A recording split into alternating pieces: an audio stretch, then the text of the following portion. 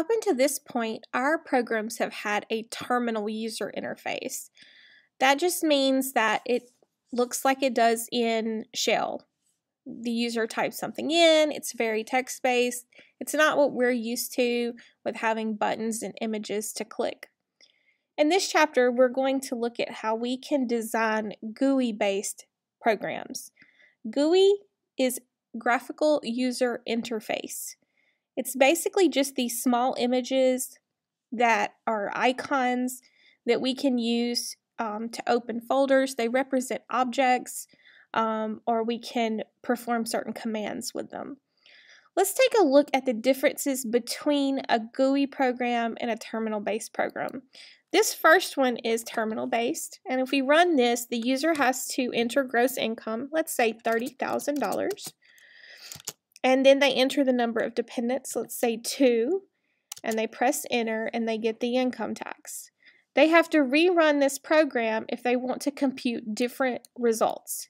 So for instance, if they meant to enter 3 dependents instead of 2, they have to rerun this whole program. Now let's look at that same program with a GUI interface.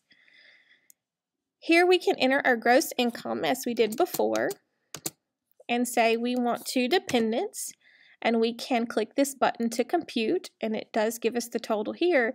But then if we wanted to change the dependents to 3 instead of 2, we can easily do that. The GUI interface allows the user a little more control. It's also event-driven. Think about JavaScript, how things happen on a click. We can select and change this text. We can select and change this text. We can compute or recompute based on our changes. To create our GUI interface in this chapter, we're going to use subclasses and inheritance. Don't get too worried if you don't really understand what classes are right now, because we will learn more as we move along this chapter and the next chapter. Let's start off by creating a script file called labeldemo.py. Python has some simple tools that are GUI based to allow us to easily modify and create windows. The most commonly used one is called tkinter. It's tkinter. You can find more about this at python.org, but it's a little more difficult than we want to get into right now. So the author has created an open source module called Breezy Python GUI. Breezy Python GUI is based off of tkinter. So since we will be importing this module, you will need to make sure that this file exists in the same folder location as labeldemo.py. And again, I do recommend that you don't save these to your Google Drive, save them to your desktop, and then once you complete them and have them working correctly, then you can upload them to your Google Drive. Okay, so from Breezy Python GUI, we're going to import EasyFrame. To create a class, you use the keyword class, and it is convention to capitalize, so not camel case like we were used to in JavaScript, the name of the class. In this case, we are defining a class called LabelDemo, and it will be a subclass of EasyFrame. The LabelDemo class will describe the Windows layout and functionality for our application. In classes, we usually will define methods of those classes. Here we define an init method, and notice these are double underscores, in the LabelDemo class. This method is automatically run when the window is created. The init method runs a method with the same name on the EasyFrame class, and then sets up any window components to display the window.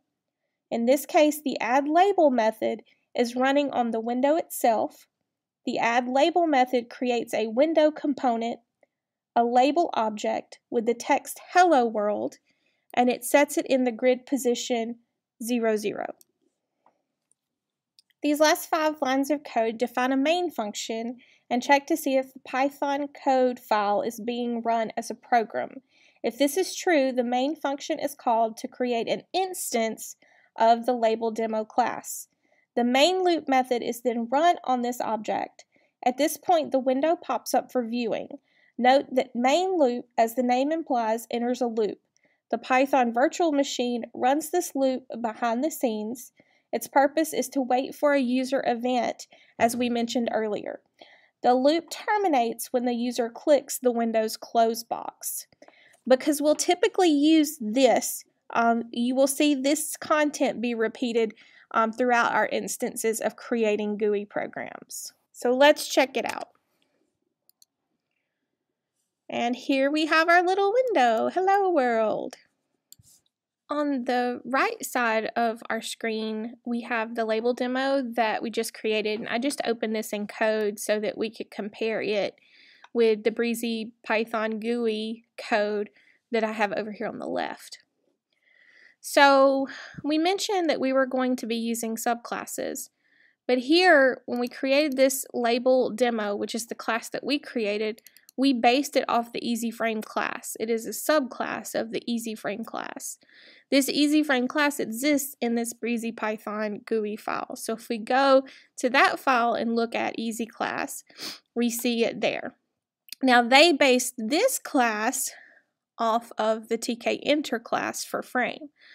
So here, EasyFrame is a subclass of frame, and label demo is a subclass of EasyFrame. That's important. It allows for, some layers of abstraction, but it also means that we can usually find classes that are already created for us. So as a rule of thumb, when we're thinking about creating a new class of objects, we should kind of look around and see if those objects already sort of exist, so that we could just use them and kind of modify them with our subclass. Let's also note, while we're here, again, some important formatting. We really need to be including our doc strings for our classes and our methods. Notice that any methods that are associated with your classes are indented. And if we have a method that is part of a class, it always has to have a parameter of self. When we call this function, we do not have to send it self. It does it on its own, but we always need to include self there. And we'll continue to talk about that as we progress.